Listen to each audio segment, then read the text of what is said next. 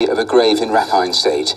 The army says it is evidence of a massacre by Rohingya Muslim militants, but the army's claim can't be verified independently. However, Hindus, who make up less than 1% of the population in that state, accuse Rohingya of burning their homes and kidnapping women.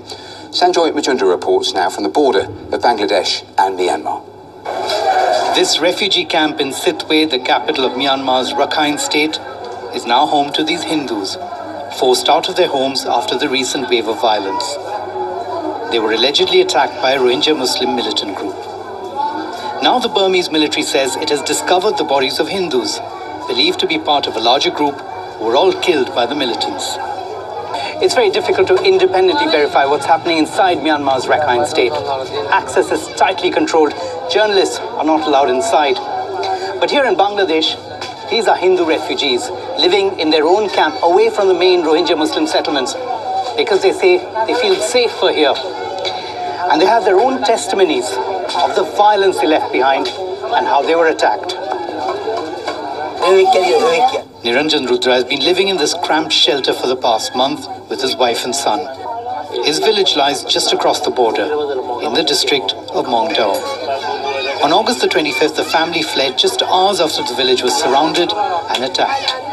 They were wearing black masks and robes. They had knives and bombs.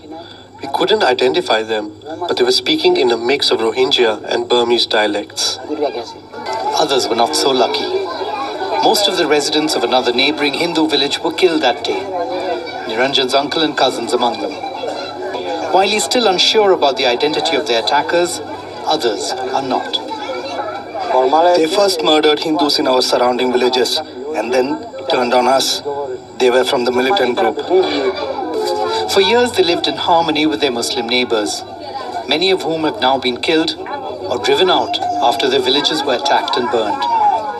But now their peaceful coexistence has been shattered, perhaps irrevocably, driven apart by hate, fueled by ethnic and religious violence. Sanjoy Majumdar, BBC News at the Myanmar-Bangladesh border.